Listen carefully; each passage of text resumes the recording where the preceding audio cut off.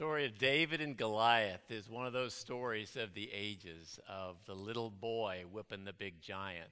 And it's bigger than life, because people take that whole thought of overcoming some kind of an obstacle, the giants in our life. And so when I looked at this whole idea of home improvement, and I looked at different families in the Bible, I'll be honest, I kind of looked at David as a father and some of the mistakes that he made.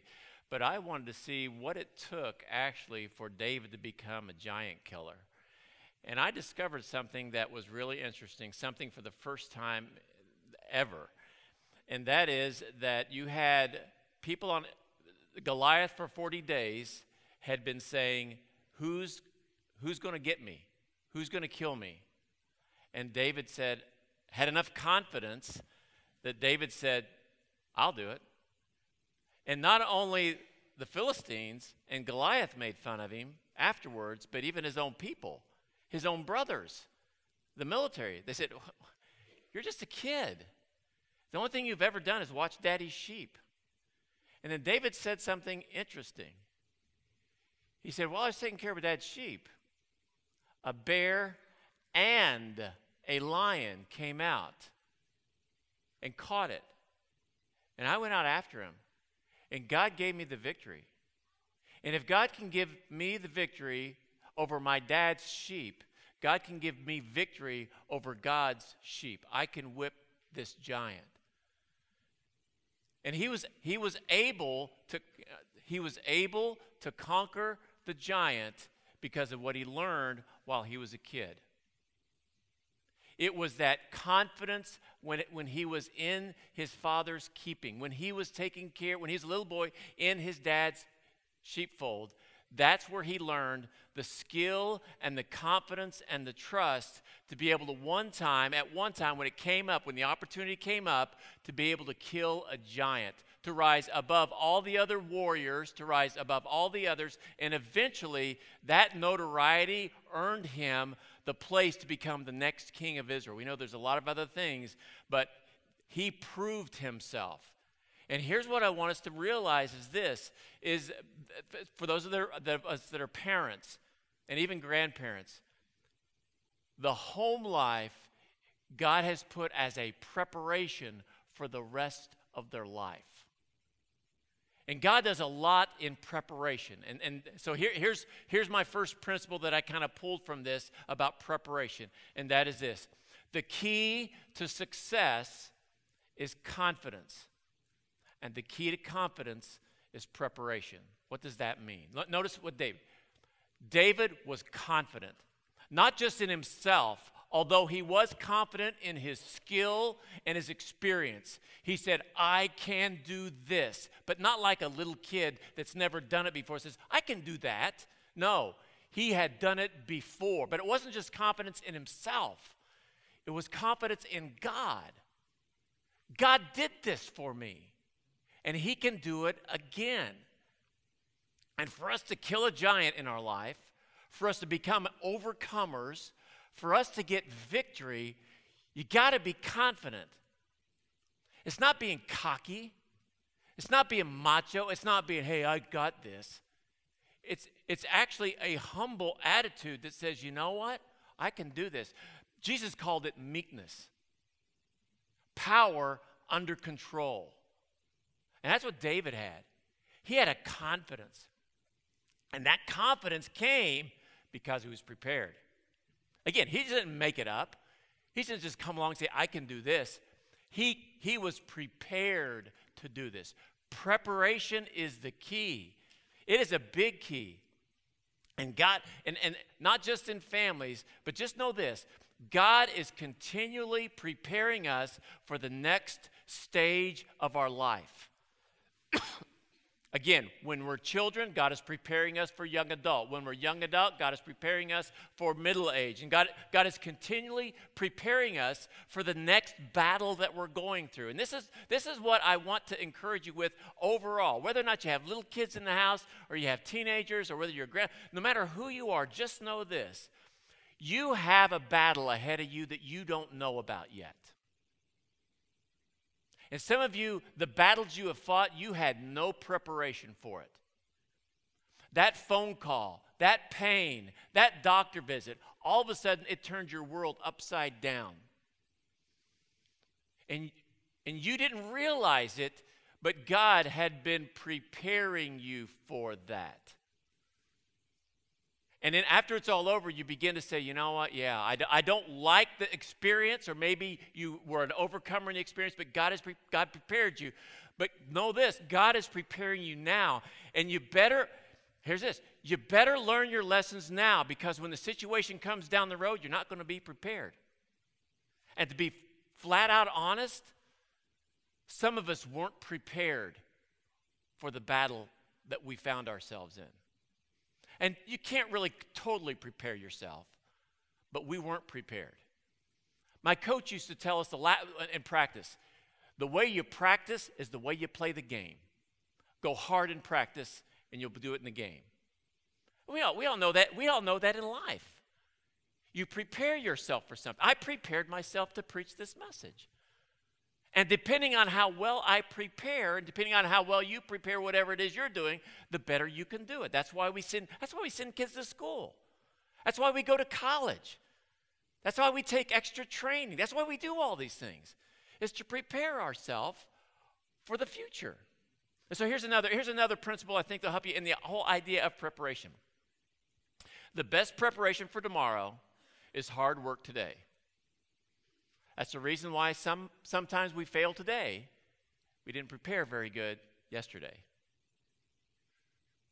If you want to see changes in your life, you can't just they're not just going to happen. You got to prepare for them. David had skill, and I'll talk about this just in a second. That whole slingshot thing, that wasn't just Dennis the Menace, Opie Taylor knocking a bird out of the tree kind of a slingshot. That was a technological advancement at that time. I don't have the skill level to do that. Okay? You put a rock in a little pouch, and you hold the two ends of the string together, and you wing it around. And you saw the pick, wing it around and let one of them go, and it goes straight where you want it. He had practiced that over and over and over again until he was deadly. It was a skill. It was military. You read the rest of Scripture, other parts of Scripture. There were military men that's what they did, spears and slings. It's kind of like Michael Jordan. Oh, we look at the greatest basketball player who ever lived, but you don't see the hours he spent on the free throw line practicing and practicing and practicing and practicing. You see doctors and the things that they do, and the way sometimes we forget the practice and the clinicals and all the stuff they have to do to prepare, the hard work that it takes to be able to perform at that high level that they have. Oh, I want to learn how to play guitar. I don't want to practice. I got a guitar at home. I have a banjo at home. You know why I don't play? I don't practice. There's a piano here. Barb just woke up one day, and all of a sudden, she said, "Woo, my fingers feel good." And she starts playing the piano. Isn't that how it worked, Barb? Absolutely not. No. It takes practice. How many of you have ever had one piano lesson? One. Raise your hand. Come on. Josh? Yeah. Okay. Now, how many of you can play the piano? Good enough. Okay, be careful because I might put you up here. How many of you can play the piano good? Raise your hand. Okay, few. Did you see who they were, Barb? Okay. Barb's got her eye. Okay. Why aren't we as good as Barb? Not because Barb has an ability that we don't possess, because she practiced. And so you have to work hard at it. And that's one of the things we want things. And that's what we have to train our children, teach our children. We have to teach them some things at home. I think my lesson, I'll make sure I get my lessons right here. Okay, here's the next one. We may not be able to prepare the future for our children, but we can prepare our children for the future. This may be one of the few generations in America that have it worse than their parents in a lot of aspects. Financial, job, the world, the way the world looks, it's a crazy thing. We can't control what our kids, what it looks like. We can't. But we can prepare our children that whatever the future holds for them, they're going to make it. We can't change the future. We can't prepare the future. But we can prepare our kids. I just want to look at this just real quickly. What are some things that David learned as a boy taking care of his dad's sheep? Some of them are in Scripture, and some of them we just assume because that's where it's. Here's a few of those. Number one, he learned work. He learned how to work hard. Fewer jobs in the world are harder than being on the farm. Amen, Perry? Yeah. It'll wear you out. It's hard work. He wasn't just sitting on a rock strumming a little harp like they show in the kids' Bibles. That's hard work. You got to haul manure. You got to take care of the sheep. You got to bandage them. You got to do all that kind of stuff. It is hard. He learned how to do hard work. Kids need to learn how to work. Like, whoa, that was good. That was all from us adults, wasn't it? I didn't hear any kids say that. Okay, but learn how to work. Second thing here, duty, responsibility. He had a job, and then he'd have his mommy out there, his daddy out there, tell him what to do. He had a job that he had to get it done, and he learned responsibility. And sometimes we need to give our kids some responsibility. To learn. Here's the hard part. I've raised 4 kids, and they're all out of the house and stuff like that, but here's what I found out. I need to prepare my children to live without me. Because I may protect them from a lot of things, but I can't protect them from everything. And I need to let them live and prepare themselves. So duty, he learned that. Another is courage. A bear and a lion, I'll be honest, I don't like, bears and lions scare me even at the zoo. You see them if they roar, bear and lion. No, he had courage. His mom and dad, at least his dad, it says his dad, put him in a situation that was fearful. That's crazy. But they allowed him to be in a difficult position to learn how to be courageous. And courageous isn't the absence of fear. It is doing the right thing in spite of fear. So he learned courage. He learned compassion. Now, if it had been me and it had been a lamb, I'd have let the lamb go. It would have been dinner for that lion, okay? He says, go ahead, I got more back here, okay? But he had compassion. He cared about that lamb, and he went to protect that lamb. Yes, it was his duty, it was his responsibility, but if I had a kid and he came back and said, Dad, hey, lion and bear came out, yeah, I'm not touching it. I'm not going after a lion and a bear just to get one of your lambs. But he was compassionate. Fifth thing he learned at home. He learned skill. He learned a skill. Now, granted, there might not have been too much of a call for slingshotters in those days. Maybe there was. But he learned some skill. He learned some ability. He learned how to do something. And so sometimes we need to just teach our children what they can do. And he learned trust. He learned trust in himself, but he learned trust in God. I wish, our children start off in the home completely dependent on us. I mean, for everything. As a matter of fact, for the first 9 months, they are 100% dependent on mom, for sure. And they're dependent. And then slowly but slowly, we begin to take them off of that dependence. And they begin to become independent. And that teenage years is kind of a difficult time because they're kind of half in and half out. They're kind of an adult and not an adult, and they're kind of going that way, and it can be really difficult because they're becoming independent. But that's part of our responsibility.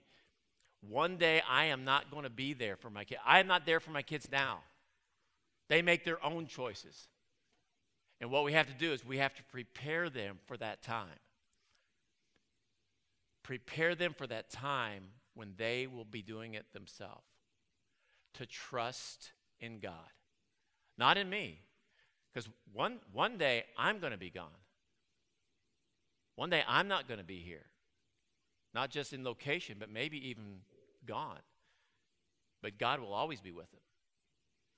Sent my son off to Iraq to fight in a war. What am I going to do? I can barely shoot a gun. How can I protect him in Iraq?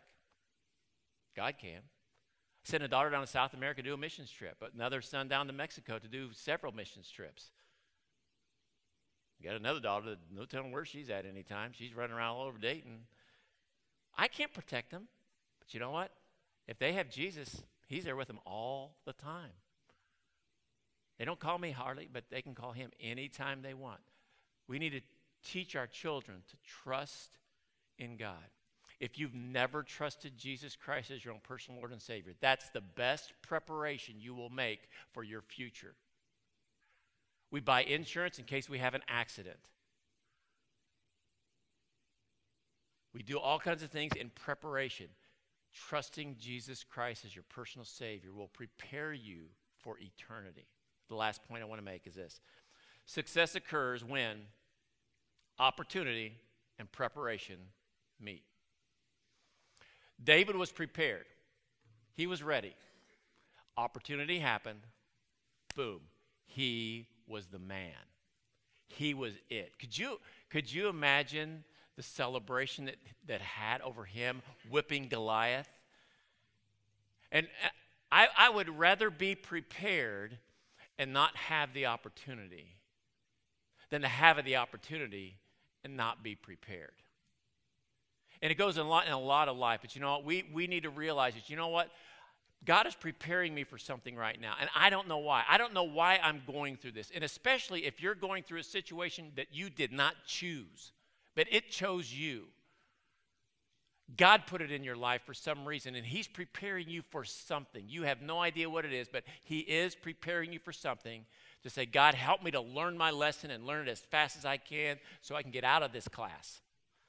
Let me learn it. Back in 1990s, my wife and I decided we felt God called us to start a church on the outside of Columbus, Ohio, Dublin Hilliard area, and we felt God wanted us to do that. So we went and started a church. Within about 6 months, we had about 70 people that were coming to church, and it was going really good. Some things began to happen, and I began to have to work a side job. I couldn't do it completely, and what we found out that it takes hard work to start a church. The church began to go down in numbers and began to go down in a lot of things. It just wasn't working out. And to make a really hard, long story short, when the opportunity came to come to Adrian, we said, you know what, we're going to have to just disband the church. And we had them go into other churches in the area, and we just kind of dropped it. And I will be honest with you, I felt like a failure. When you tell other pastors that you're going to start a church, and they pray for you, and they give you money, and then you fail, I was embarrassed to show my face sometimes in front of pastors for them to ask me what happened. And I knew they wouldn't make fun of me and hurt me, but I was just embarrassed. I felt like I was a failure. We had this church, and we started it in a motel, and we would haul things in and have the church service and haul them back out. And I thought, why would God? I thought he called. Maybe he didn't call me. Maybe I just wanted to do it for some stupid reason. And I felt like a failure.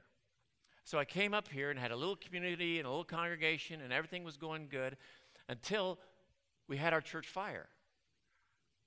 And in 1996, Christmas, we had a church fire, completely destroyed an old building. It was completely gone. I mean, it was leveled. They had to bring it down all the way down to the concrete foundation. And we had nothing. And so I didn't know what to do. But all of a sudden, those skills that I learned when we started that church about having a temporary location, about moving stuff. As a matter of fact, even the sound system that we were using in Dublin, we used going to the Votech, and we used it there. And all of a sudden, I realized, you know what? Maybe that wasn't a failure. Maybe that was just preparing me to come up here to lead this church to go through a fire so that God could build us a great big building. You see, when you're in the middle of a class, sometimes you don't know why you're learning it. But God does. And God is preparing you for something. To say, Lord, help me to use the skill and the experience and the wisdom and the trust that you're giving me, and help me to keep my eyes open when the opportunity arises. You'll allow me to use it. Let's bow our heads in prayer. Heads bowed and eyes closed. We talked about family.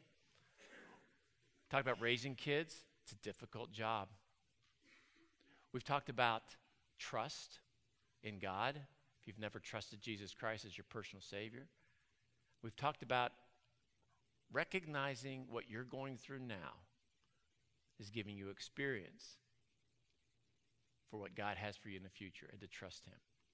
If God's spoken to your heart in any way, we'd encourage you just to take a time of prayer. Spend some time and talk to God. Say, God, what's going on? If you've never trusted Jesus Christ as your Savior, I would love for you just to surrender your life right now. Say, God, here I am. I really don't know what's in store for me, but I'm trusting you today. I give my life to you. Heavenly Father, thank you so much for how you prepare us. That you're never absent. You're always working in our life. You're always moving us in a direction. You're always giving us tools and skills and abilities and experiences so that we can use them in the future, so that we can use them to help others, to help ourselves. Help us to recognize that and appreciate it. I pray especially for those who have never trusted Christ as their Savior. May they do that today. I pray for our families. I pray that whether we're parents or grandparents or whether we have nieces or nephews, the young children that are in our life, I pray that you would help us and give us wisdom to prepare them to be responsible adults that trust you and love you. We pray this all in Jesus' name. Amen.